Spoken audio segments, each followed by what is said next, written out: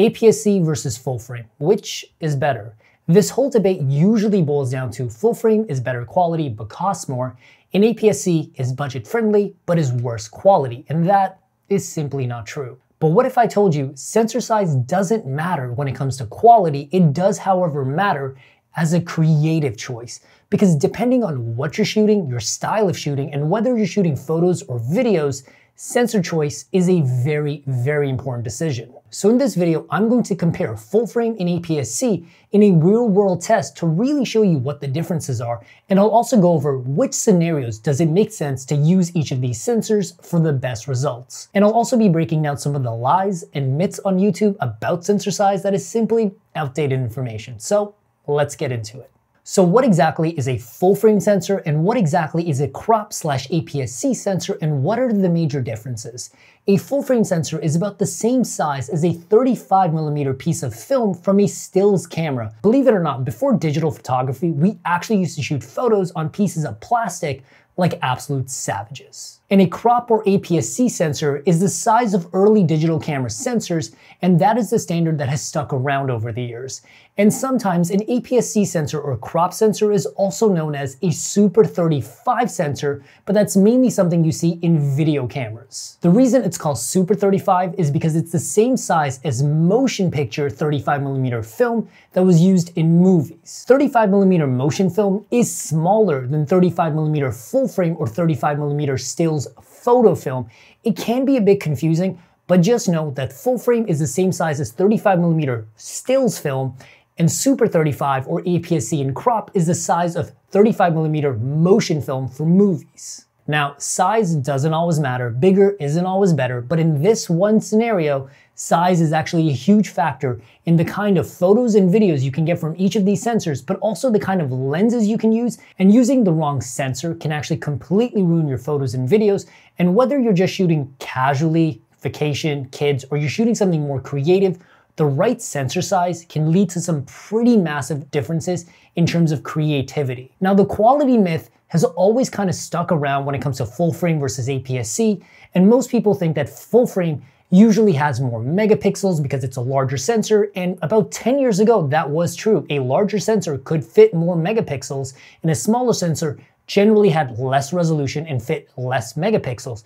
But it's the future now. And now we have APS-C sensors that are 40 megapixels, APS-C sensors that are 32 megapixels, and you have full frame sensors that are only 20 megapixels. So it's really not about the sensor size anymore, but really about the specific camera you're using. But just in case you're new to cameras and megapixels, each sensor has millions of little pixels that collect light data. You can think of them as millions of little eyes on that little sensor, and that is how your camera sees an image. But if it's not a quality difference, then why do people pay thousands of dollars for a full frame camera? And why is it that the world's best photographers and filmmakers all want to shoot full frame or on the largest sensor possible? Well, it really comes down to the unique look of each sensor. And there's actually a case to be made for why full frame is better for certain types of shooting scenarios and why APS-C is better for other shooting scenarios. So let's talk about the differences between the look of each sensor and which scenario each sensor is right for. First up is the field of view or angle of view. Because a full frame sensor is much larger than an APS-C, as you might expect, a full frame sensor can generally see a lot more than an APS-C camera can. So using the exact same lens on a full frame sensor will give you a significantly wider image, where with an APS-C sensor you'll get a much narrower field of view or a much tighter image. But that doesn't make full frame better, but rather it matters if you want a wider photo or not. If you're shooting a wide landscape, having the widest photo possible is a good thing. Or if you're shooting portraits, you can use a wider image to show more of the environment around your subject and make the photo feel more immersive. But at the same time, maybe you want to isolate your model or subject for a specific kind of feel to your photo, and sometimes a full frame image is simply too wide, and in order to get a closer shot, you have to get closer to your subject, and you simply cannot get closer. In that case, it would be better to have an APS-C sensor where your photo is naturally closer and tighter to your subject. And it's really helpful for shooting subjects that are really far away. And shooting the same subject from far away on a full frame sensor, you'll have to crop into your image thus reducing resolution and quality of your image. So it's actually better to start off already close to your subject by using an APS-C sensor. And things get really tricky when you're shooting video with full frame or APS-C. APS-C or Super 35 is generally what most movies for decades have been shot on, and Super 35 or APS-C has a specific kind of look. It has a specific field of view, and with that you use specific lenses, and it leads to a specific kind of visual language in your videos. And with full frame, sometimes you're too wide, you're not really speaking a cinematic language, but as I say that, there are directors out there like Christopher Nolan who shoots everything on IMAX, or for example, The Joker was specifically shot on the largest sensor possible so they can use zoom lenses and get a bigger field of view to get a specific look. So when it comes to video, you have to think about the visual language that you're speaking when you're shooting your video and what sensor size is right for you.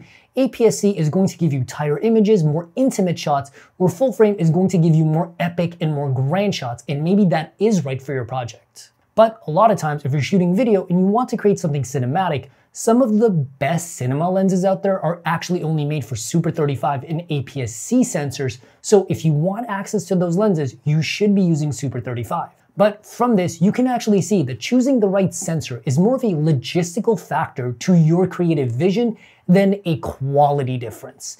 And you have to make sure that you use the right sensor for the specific kind of lenses you're using, because lenses, as we all know, have some of the biggest impact on your photos and videos. So let's talk about lenses, because that's what it really boils down to: lens selection. And let's also talk about this myth that says full frame gives you more of that blurry background effect, which simply isn't true. Well, it's kind of half true. What full frame does do is give you a wider field of view. So if you're shooting portraits, you can use a higher focal length like a 50 or an 85 and still have plenty of space around your subject. And when you have so much space around your subject, you naturally want to push in and get closer to your subject. And by actually getting closer to your subject, you get a more blurry background effect. So it's not because of the sensor, but more so a byproduct of how you use that sensor. If you took the exact same lens, put it on an APS-C sensor, your photo will be much closer to your subject and much tighter. So naturally, you're going to want to move away from your subject and get further back. And the further away from your subject you are, the less of that blurry background effect will be as prominent. And something that I just recently learned, and I've been shooting for years, is that a full frame lens also tends to just have a wider front diameter or intake iris compared to an APS-C sensor, which normally has a smaller front diameter and a smaller intake iris. And generally, the larger your intake iris, the more blurry background effect you get. So part of the reason that people believe that full frame gives you more blurry background effect is also because full frame lenses are bigger. But it really comes down to the lens and not the sensor. In my opinion, full frame is great for portraiture, full frame is great for wide landscape shots, APS-C is much better for things that are further away like sports, action, wildlife, but ultimately, it really depends on how you want to use the sensors. And another thing that a lot of people say is that full frame is better in low light because it's a larger sensor.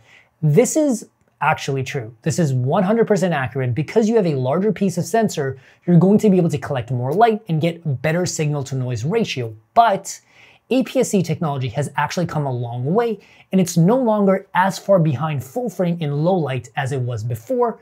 Technology has evolved. Most full frame sensors that are really good at low light generally have a much lower megapixel count.